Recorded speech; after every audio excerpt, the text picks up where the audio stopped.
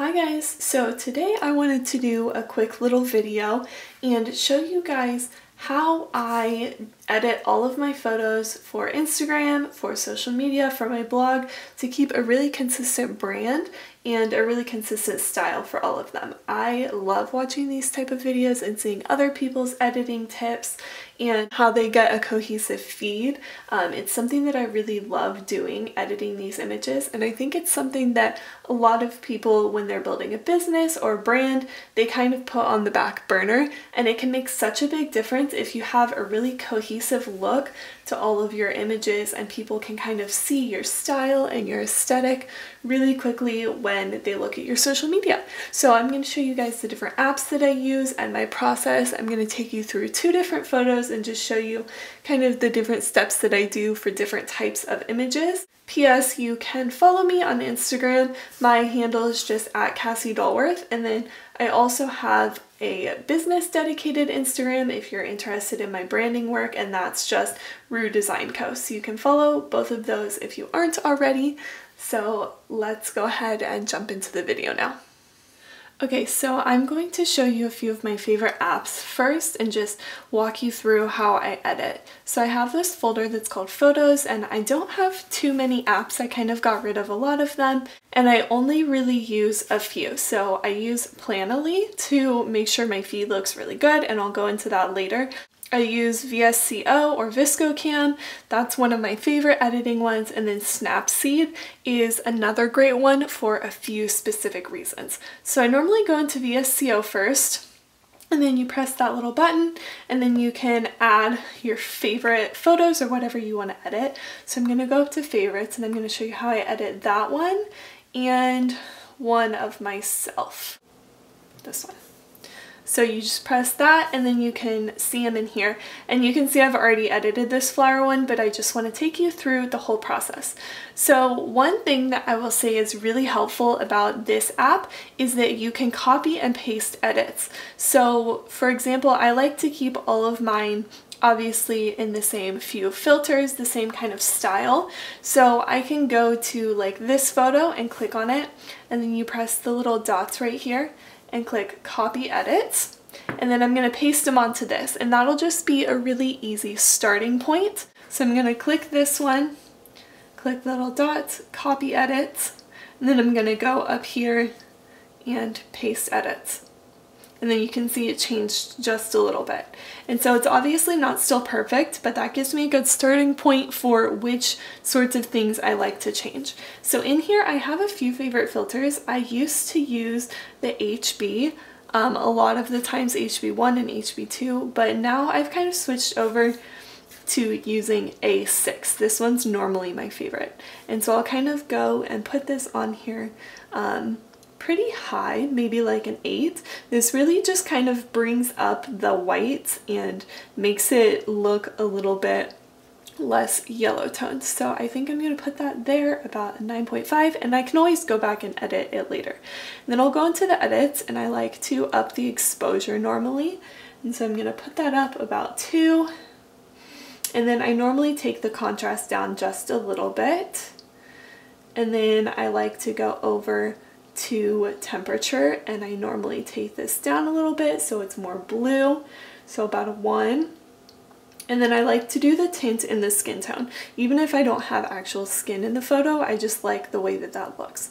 So I'll do the tint, and I like to normally take this one up a little bit so that the photos are a little pinker. Obviously not that much, but just a little bit, maybe like a 1.7. And then the skin tone I'll kind of change depending on the photo, if it's looking too yellow or too green. So for this one, I think I'm going to put it down because that's giving the flowers a little bit of a bluer white color, which I like. And this one doesn't change a lot, so I'm going to put that down pretty far at a 4.5. And then I think this actually needs to be just a little bit brighter still because of that darkness in the background. So I'm going to up the exposure a little bit more, and then go back to the filter and kind of play around with that. So I think I like this a little higher. And then the last thing that I normally do is the Clarity tool. Now you can use Sharpen or Clarity, but I really like the Clarity one because I think it just adds a lot more texture to the photo. So I'm gonna pull that up pretty high, like a 5.5. And then I also just like to add a tiny bit of grain sometimes. So like a 1.5. You can't even really see it, but it adds a really pretty kind of almost vintagey filter. So I'm gonna go ahead and save that. And then you can see that's pretty close to what I had, the original one. So from here, you can edit more if you need to, or you can just save it out. I always do save to camera roll and then actual size because I don't want the photos to be smaller. I like to keep them as big as possible.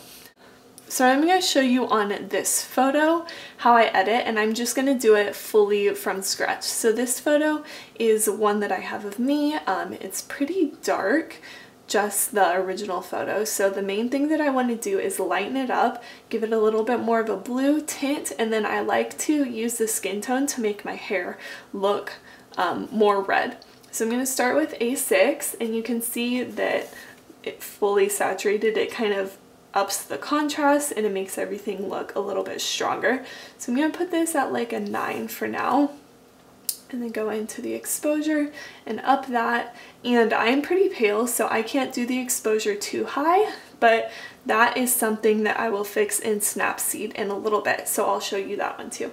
But I'm going to up the exposure to about a 2, and then I'm going to go over here to the temperature, put that down just a little bit. This one isn't too yellow, so I don't need to do it a lot, just a tiny bit. But then I like to do the tints so that it's a little bit pinker, just a tiny bit. I don't want it super pink, just a little bit. And then the skin tone. So this is my favorite because if I put it down, it makes my hair look like this really pretty red color. And if I put it up, it gives my hair more of like a golden blonde color. So I'm gonna put it down. I like my hair to have that dark red color, and then it also makes my skin look a little bit healthier because the exposure can kind of wash me out. If you're tanner than me, you won't really deal with that problem. And then I'm just going to go to Clarity and up the clarity a little bit so that it is stronger.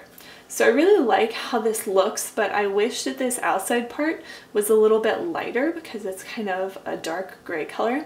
So I'm going to save this, and then I'm going to save it to my camera roll and take it into the other app. So Snapseed is what I like to use if I need to whiten something. So a lot of people use Facetune when they're trying to whiten something, but I really like Snapseed because it's kind of like Photoshop on your phone, and so you can get more precise, sorry Instagram, you can get more precise edits. So you just tap here and then you can open whatever photo. I'm just going to go to my camera roll and click this one that I just saved.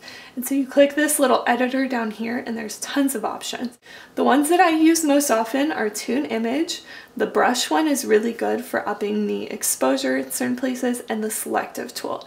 So the selective tool I'll show you first. You click a spot and then you can drag with your fingers, and it kind of, that shows you where it's going to edit, and then you can edit that area. So I normally up the brightness and then put the saturation down. And then you can click the little plus arrow down there and get another corner or whatever spot. So like I could use this to do my t-shirt, and you can see how it kind of selects like all of a similar color. So it's selecting all of the white from my t-shirt, and I could up that brightness, which I'll do just a little bit. And then you can save it from there. Whoops. And so you can keep kind of adding these little dots around everywhere. So like I like to do this, add little dots and up the brightness, put the saturation down until all of the background is kind of brighter like how I want it. You just kind of have to keep playing around with them until you get all of the areas that you want. The problem with this is that sometimes it'll, like if I put this too big, it'll start to get my face in it. And so another thing you can do is the brush, which works if you're trying to be a little more precise. So you can do any of these changes. I like the exposure, and then you can turn on the eye down here to see where you're doing it, and you just brush over the photo, and wherever it's red is where it's doing that thing. So if you turn off the eye, you can see that that's all getting a lot brighter. And you can just kind of brush around everywhere that you want to brighten, and you can zoom in and get like really precise around these areas. And then if like I went over myself like that and I didn't want to brighten myself, then you can just go to the eraser and erase that off. And so you can kind of just brighten certain areas. This is more similar to what you can do in Facetune. But I like this one. I feel like it's a little bit more precise, and I like that you can see where you're doing it. And there's also different levels. So like I can do the exposure at 1 and go super bright, or I can do it at 0.3 and go a little brighter, but not fully. So I normally like to do mine at 0.7. And that just brightens up all of the background. It doesn't look super fake. You can kind of see where I've brightened it. So I got my shirt here. I'm gonna erase that a little bit.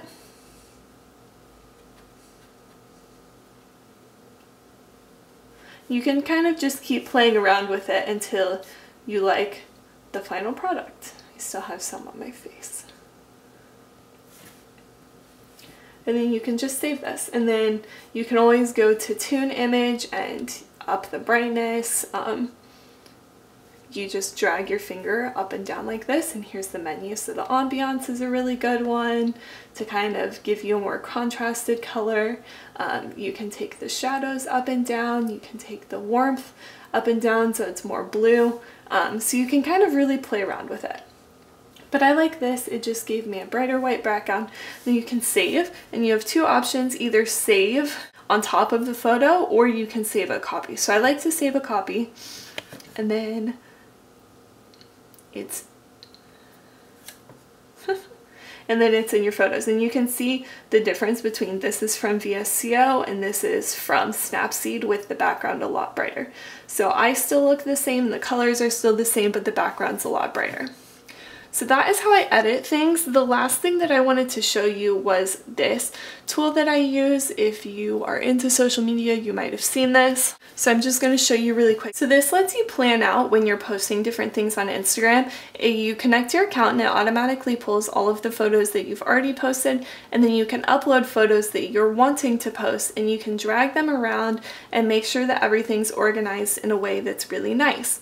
And so this is great. Like, I like to keep photos with a white background kind of spread out from each other so that it doesn't look weird, and I can move them around and see what order would be best to post. I used to do this in VSCO Camp, but I like this one because you can move things around and you don't have to like re-upload things when you want them in a different order. Here you can just swipe it around. And then you can add photos that you just edited down here with the upload button, or if you're ready to post a photo, you just click on it and select post, and then it'll go straight to your Instagram. So this is really good because when somebody goes to your Instagram, they're going to see all of your photos that have been posted recently, and so you want this whole section to just be really cohesive and not have the same type of photos too close to each other. I like to spread them out, like I said. So this is free. You can upgrade to a paid account, but I just use the free version and it's really great. So that is everything that I do for my Instagram. I like to keep it pretty simple, but those are the favorite apps that I use to edit pretty much everything. So I hope that you guys enjoyed this. I hope that you maybe learned some things. The biggest thing I'll say is that you should just play around with it. I still go back and forth sometimes where I'm like, oh, I want my feed to be a little darker or more blue based, or I want my photos to be brighter and airier. And so I kind of go through phases where I'm just playing around with different filters, different editing styles, different types of photos that I upload. And so you can definitely play around with it and just see what you like. And you can take examples from other people, but just you have to find your own sort of style. You can't just copy somebody else's. But I think that's true for any sort of creative work. So I hope that you guys enjoyed this. If you liked this video, give it a thumbs up so that I know. And I have another kind of photo editing based video coming out soon that's part of my More Than a Logo series, so make sure to keep an eye out for that. But until then, I will see you guys next time. Bye.